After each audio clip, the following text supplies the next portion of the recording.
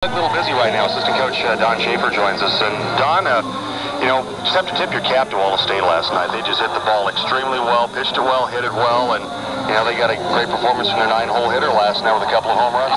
I think those guys will compete really well in the Double-A level this year. I mean, they're a pretty good team.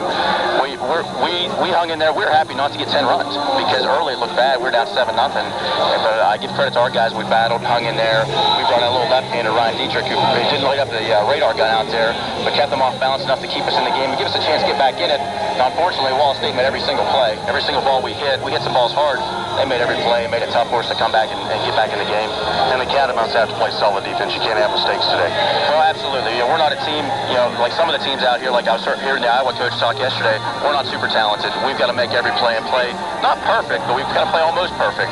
And our defense really has to step up and make plays. And we have to hit the ball. We have to score some runs. And today's a crucial game because both teams are facing elimination. I think it's crucial for someone to get a lead early and build on that lead because if you get behind, the pressure might get to you a little bit and make you a little tight. You beat them in the first game Sunday night.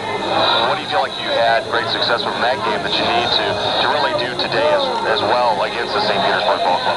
We had two things that night. One, our pitcher Brett McClain battled his butt off. He's a tough kid, and he didn't pitch the greatest game of all time, but he battled. And second, our hitters did a great job of getting their number one guy out of the game.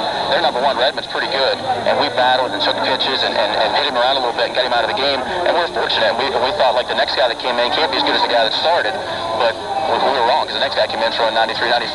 So I don't know what they got thrown at us today. Probably another guy's pretty good, but our hitters need to do a good job today to keep us in the game. Don, who you go with today? Our pitcher is Joe Stupka from Pennsylvania, and it's interesting. I look down the bullpen right now, and he's on the ground stretching or doing something. So I hope there's no concern. That's why Doug's not here. We got a slight concern with him. When he's on, he's pretty good. But we got everybody's available today to go and keep us in the game. But Joe does a good job. He's got a good fastball and a really good over-the-top breaking ball. Hopefully he's okay down there. I'm looking down. I'm not sure what's going on. Hopefully he's okay and keep us in the game. Don, I appreciate it. Best of luck today. Jim, thank you very much, and thanks for everybody. The hospitality we've got this week is unbelievable. This is the second best town on earth as far as we're concerned. Both right next to Kaiser, West Virginia, right? Absolutely. Jimmy, thanks for your time. Hey, thank you, Don. I appreciate it. Don Schafer.